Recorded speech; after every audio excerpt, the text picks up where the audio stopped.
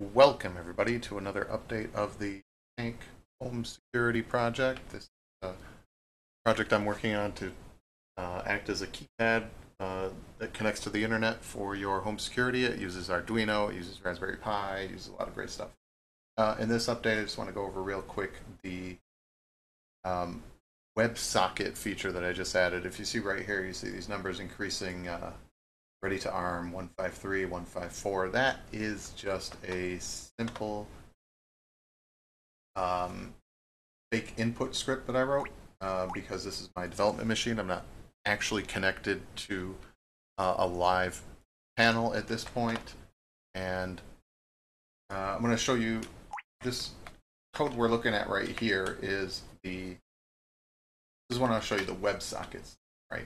I copied a lot of this, as you can see from the example name, from the AMP PHP project, which is sort of like an alternative or competitor to React. React relies on Ratchet for its WebSockets protocol because Ratchet was already written. And AMP project, they have their own HTTP server called Eris, and it's a full HTTP server. It does everything, file uploads, whatever.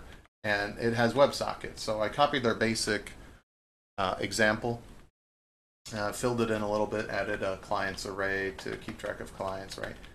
And the reason I went with AMP is so that I could simultaneously talk to Beanstalk.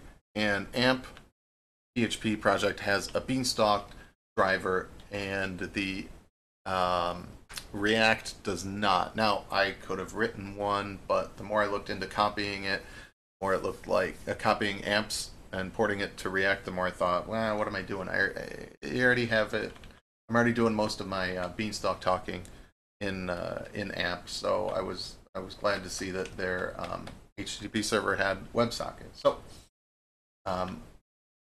I copied one of my scripts, the boilerplate talked to Beanstalk. I copied their example web service and just added a function called blast. And this allows me to, from outside this process, but in the same process, just outside this loop, I can talk to this function, send it a message, and it's going to broadcast to everyone who's a client who's connected. It's going to send the message. So down here is sort of my boilerplate for talking to Beanstalk, AMP run, yada yada. Now this is all new. The sample stuff that I sort of copied and pasted and put together in my awesome WebSocket. Then you make a host and you tell the host what to listen on. In this case, it's port 8088, 8088.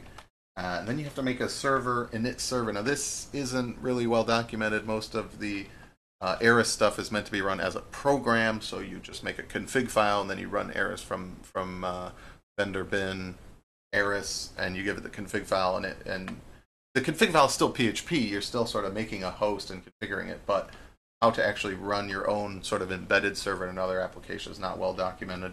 I found it in a bug, an issue on GitHub, so go look there. It's init server. And this is a standalone function. Now it's still namespaced, but it's just a standalone function. Then you have to do yield start. That's going to start the server in the background. Now, they both run off the same loop driver, right? Because I'm using AMP for both. That was one of the things that I didn't really want to have one looping process talking to Beanstalk and then try to talk to another looping process in another framework, even though AMP has a React layer that you can use to sort of inject React components, whatever. So down here, this is all the Beanstalk. It's going to reserve. It's going to do a non-blocking reserve. It's going to reserve for 0 if there's a message. Great. If not, it'll just keep going. Do a little bit of error checking, make sure I didn't get empty messages or whatever.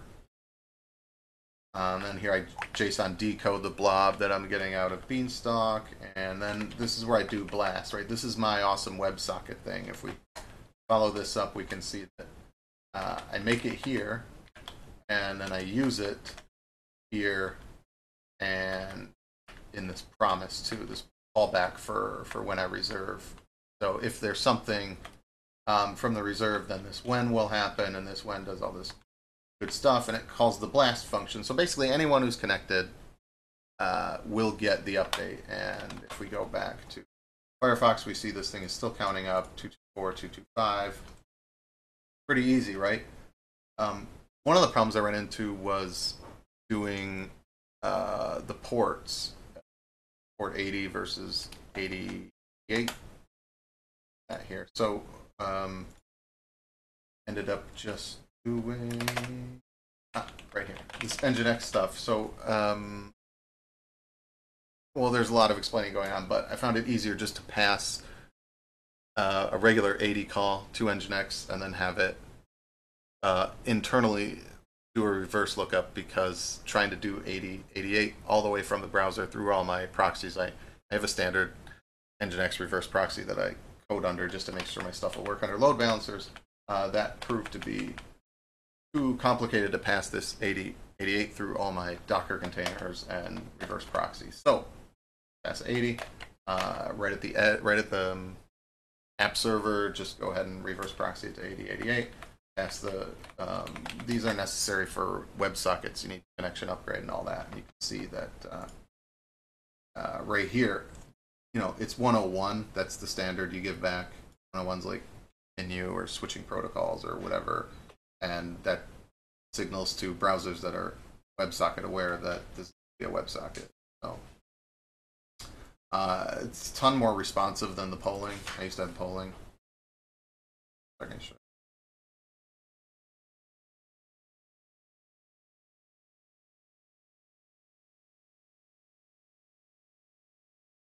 Oh yeah, Firefox doesn't like to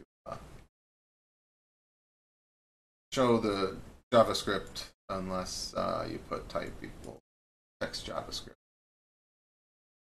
So my quick update where I was going to show you the polling script and the new WebSocket script, I can't figure out why Firefox isn't showing me the script, so I can't really show you. I can go to the inspector and look at the DOM nodes, and here it is all squished up into one line, right? There's the script tag, but when I go to debugger and I pick scripts that are in the page, it's not working. Obviously, at some point it should be modularized and included, but this was just a quick hack to make sure it worked, so it was in page. None of my scripts are in here. I can't figure it out. I mean, you can tell by the current time. I spent a lot of time researching it, whatever. I don't want to get too far off topic. Just a quick update. There are now WebSockets in this project, and they're very responsive. They're much more responsive on mobile. It's great.